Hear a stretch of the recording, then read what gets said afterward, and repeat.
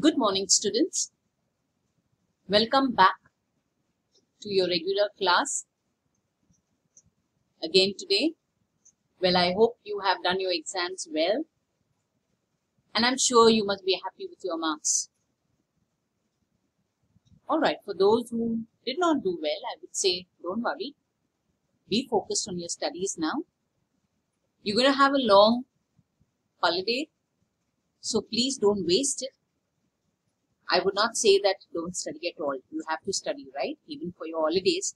Since you're in the 10th standard, I would advise you fix a time, children. It would be early in the morning. It could be late in the night, whatever time. Whichever is convenient for you. Please fix that time for studies. Holidays doesn't mean that you're going to be relaxing the whole day or, just wasting your time. So it's a kind request to you. Please fix a time for study. And when you do that, and when your exams come, you will not be stressed out because you've already done it. So you just have to revise it over. Well, coming back to what we had done, children, we had done letter writing, and I had done with you informal letter, okay? And we did the format, how you're supposed to write the informal letter. Today, we will be doing formal letters. So let's start. Now we saw into the classification of letters. Letters are broadly classified as formal and informal. Well, and out of that we have already done informal. So informal letters is used when writing to a friend or family member, and they are relaxed and familiar. You know those people who you're writing to. That is called familiar. As a result, the language can be friendlier and the letter handwritten. Now informal letters you can even have a handwritten, okay? But let's come to formal letters, as we're going to do that today. Formal letter is used when writing to someone who you do not know, or the content of the letter is not personal. Examples, if you're going to write a job application letter or complain, you're complaining about something to an authority. So that letter is formal letter, okay? Now, to give a professional look, formal letters should be typed on the computer. Now, when you give a formal letter, sometimes, of course, you write handwritten letters, but it's very, to give it a professional look, you should type it on the computer. And you cannot just write what you want to write. Be very, very careful when you're writing a formal letter. Now, before you write a letter, children, I have done this 6 steps even for informal letter. What are the things that you should do? Very, very important before you start writing a letter. Brainstorm for ideas. Alright? Think before you write. What you are going to write. How you're going to write it. How many paragraphs. And what you're going to put what paragraph. What words, So what idea you're going to put in which paragraph. So that's all you're going to brainstorm. Organize your ideas. Organize. You're writing first paragraph, second paragraph, third paragraph. Organize it. Focus on language. Grammatical mistake. When it comes to spellings. All these. Be careful. Because that all counts for marks. Write a draft. Write it in rough first. It needs a little more work. But let me tell you, children. If you do that, you're going to write lovely letters. So write a draft. Don't go in for an easy job. Just take your pen and just scribble down something. Write a draft, okay? Improve your draft. After you've written, look at it. Is it okay? Should I make it final? Or if not, make some corrections there. And then you write a final draft. Look at that smile on her face. She's happy because, she's looking at her work and she's saying, oh, this final draft is good. Remember, you're giving your work to your teacher. Always give a good work to your teacher, okay? So coming to the formal letter, as we said, it is written to people who you do not know, who you're not familiar with. It's business or professional purpose, and you have to write it in simple language, but correct language. Remember, simple language, but correct language. Now here you can see the pic of the government building. Okay, so it could be to a government authority. And here you can see the bar graft, it's talking, you can see that it is going at a higher altitude. That means higher authorities. Okay, so you're writing a formal letter to a higher authority person. So, what is the format of a formal letter? Let's see. Now we have here, you have 8, okay, clockwise we have 8 points. If you remember these points, children, you will never make a mistake while writing your formal letter. So I advise you, please take your notebook and write this, make this diagram, okay? Draw this figure. It will be nice. Because if you have this figure in your mind, you know exactly which step is after which step, okay? So please do this. So, coming to the first step, name and address, that is sender's detail, that's your address, okay, and detail. Then you have the date. The date also can be put this way. Look at the date put there. Receiver's detail. And this is something that you didn't do in informal letter. You didn't write, who you're writing. This is whom you're writing the letter to. Okay, so receiver's detail, the one who's going to receive your letter. Did you understand? Okay, so receiver's detail, the name and address. Then salutation, this you have done. But here in salutation and formal letters, you cannot put my dear or whatever. Okay, it should be respect. So dear, sir or madam, or respected sir also would do. Okay, remember that. Then, this is also what we did not do in informal letter, that is subject, children. What the letter is about. Now, why do we write a subject in a formal letter? Let me tell you this. Then it makes sense, okay? Now, suppose the Prime Minister, you're writing a letter to the Prime Minister of our country, okay? Mr. Modi.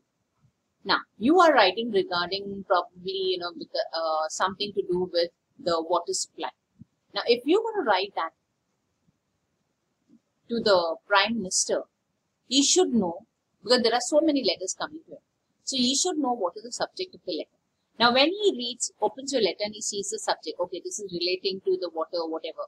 So, what does he do? He directs that letter to the respected authority, mean the minister. If the minister, suppose you're written relating to railways, okay, some problem relating to railways, that letter will be directed to the railway minister. Did you get that? So, the subject is very important. Now, take for example, you're writing to the principal of our school. Now, our principal gets many letters. There are so many letters that may come to her because she is involved in so many other things, right? So, when you write the subject, now children write letters, relating to many things. It could be to the librarian, some books they need or something like that, holidays or other issues, whatever. So, if you write the subject, what happens?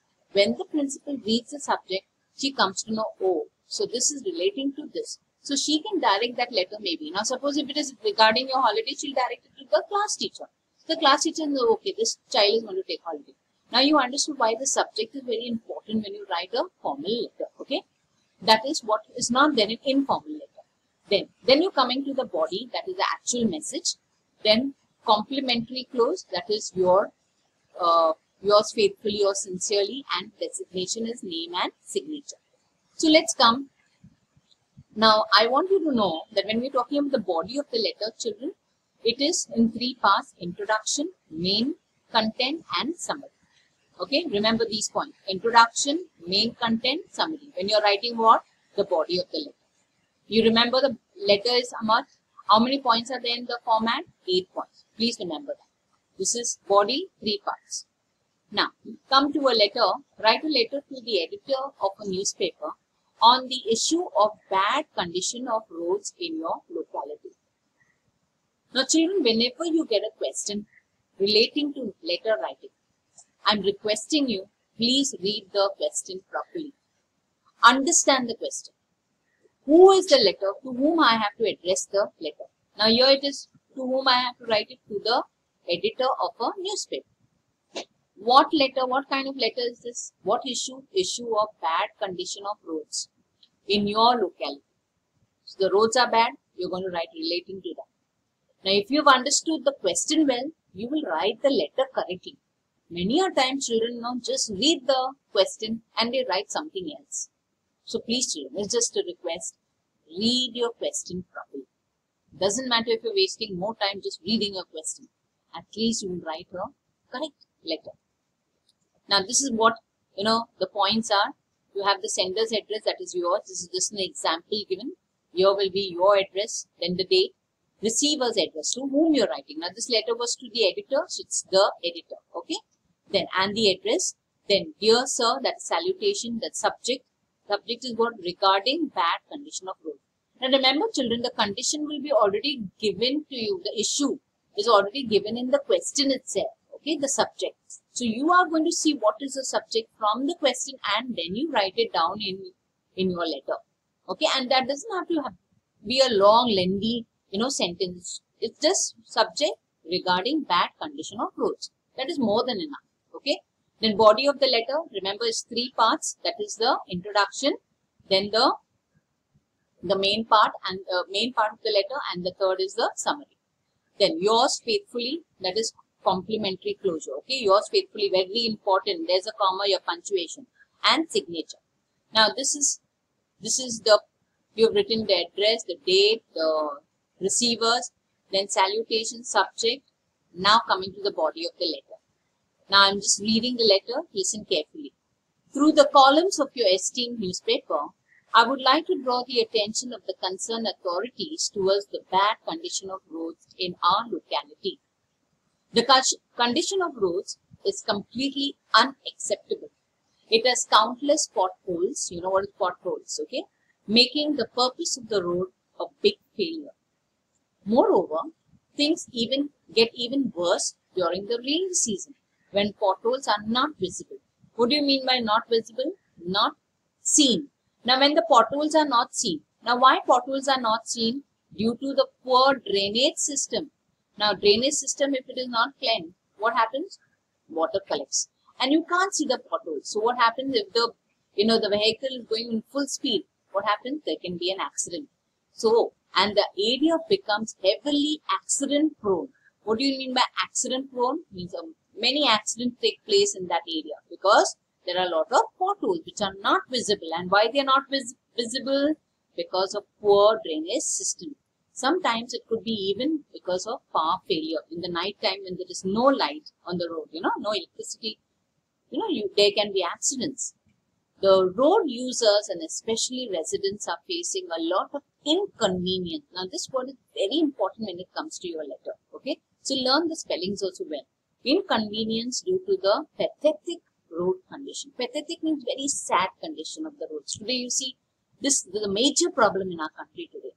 Very bad, pathetic roads. No, it would be good if you publish this in your newspaper and the concerned authorities will see the gravity of this matter and some measures will be adopted to improve the condition of roads.